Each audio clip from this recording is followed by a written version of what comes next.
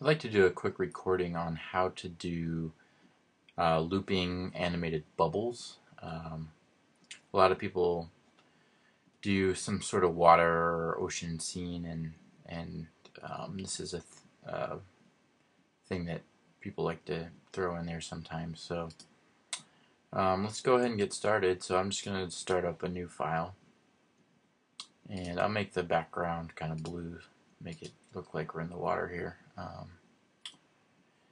And I'm just going to do some basic bubbles. So I'll make a white lined circle with no fill on the inside. So I'm just going to draw a bubble on the stage, and you could do a more elaborate bubble. You could add a gradient to it or something, but I'll just show you the main technique here, and you can kind of enhance it. So I'm going to select the bubble. I'm going to right click and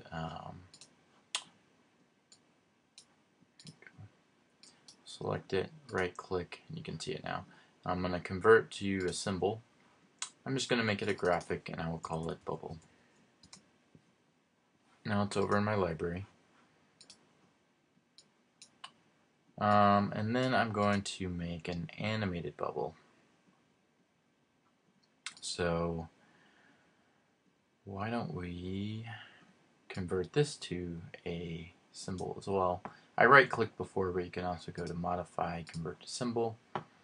And so I'm going to take this symbol I've already created and make that a symbol. So I'm kind of starting a nesting process here. So I'm going to call this animated bubble. I'll make that a graphic symbol as well.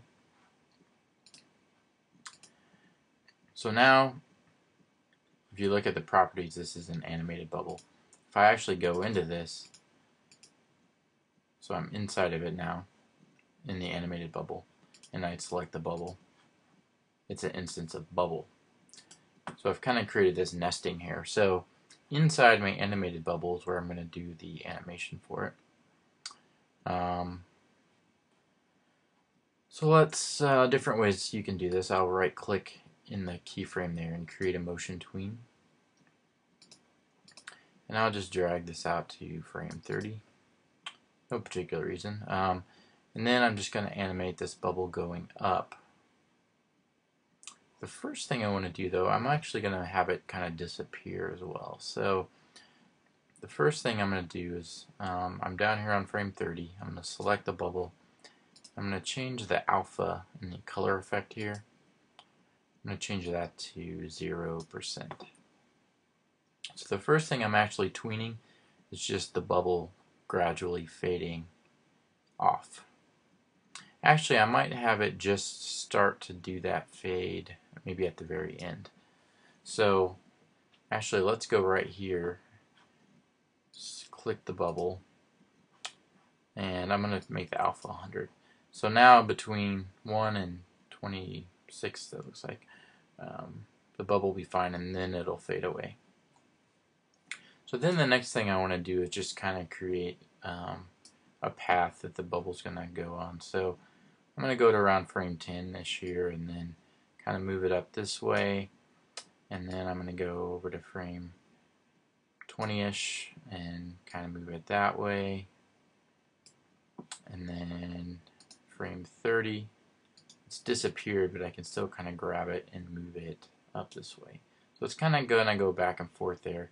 Now, if I have my selection tool, I can, you can't really see it, but as I'm rolling over this path, the little line pops up next to that arrow, and I actually can grab this and curve these a little bit. So that'll make kind of a more curved path for the bubble. So now it's going to kind of take this path upwards, and then at the last second it's going to kind of pop and disappear. So that's my animated bubble. So that was 30 frames. So back on my main timeline,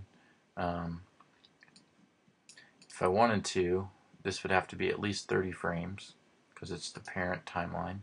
So I'm just going to right click here and insert frame so that this is present. And now it's actually will animate that whole nested animation there. If I test the movie, that'll just repeat like that. So at this point, you could you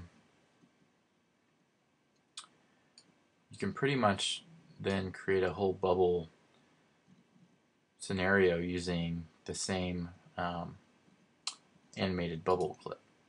So the animated bubble one, again, if I go into it, it's the animation one, where the bubble by itself, that's just the graphic. So what we can do then is we can drag this animated bubble over to the stage. You can put it in various places on the stage. We can pick our transformation tool and we can resize these. My transformation point actually is in kind of a weird spot on these.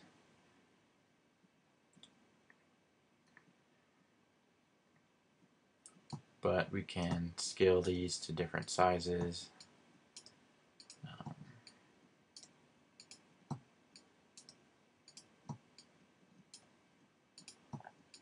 As many as you want, and then test the movie, and you're going to have all these bubbles kind of going up. Now, the only thing I don't like about this at this point is that they're all kind of moving at the same speed. I want these to kind of loop at doing different things so that it's a little more varied. Let me move this one over here a little bit. So what I'm going to do is I'm going to use the first property, and this is a property that's on graphic symbols only. And if you look in the properties panel, you have to kind of scroll down. It's under looping. What this does is, so inside of our bubble,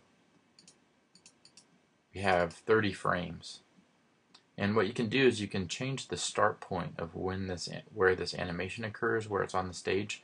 So let's say we wanted to start it at frame 15. So if we change the first property to 15, this bubble is going to start up here instead of at the bottom. So let's go back and see how that works. So I have that selected. Well, let me select it. And I'm going to change the first property to 15, and you'll see that jumps up. That one I might leave as 1, and I'm just going to kind of change where this starts for all of these. This one I might even make like 25. This one I'll leave at 1. This one we can make 17. Just anywhere between 1 and 30 and we'll get a whole lot of different variations here.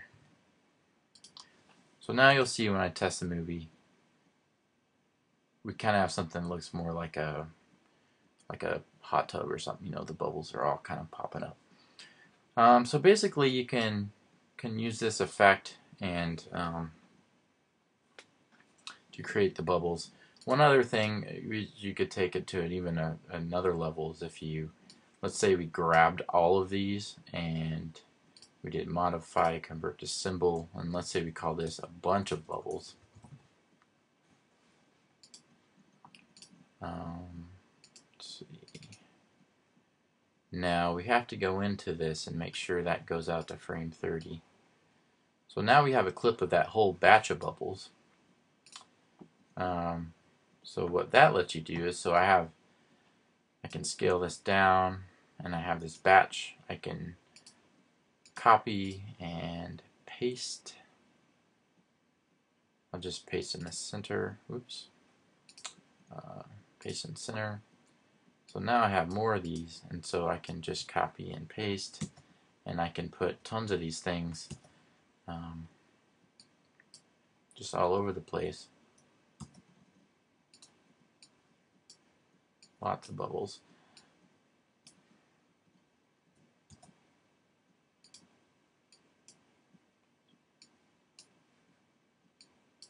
And so if we test the movie, we now got a whole lot of bubbles, and we really haven't done a whole lot of work to do this. And those, I think maybe the bubbles are fading away a little too fast. You know, you could make this, extend this out further, but definitely a cool effect.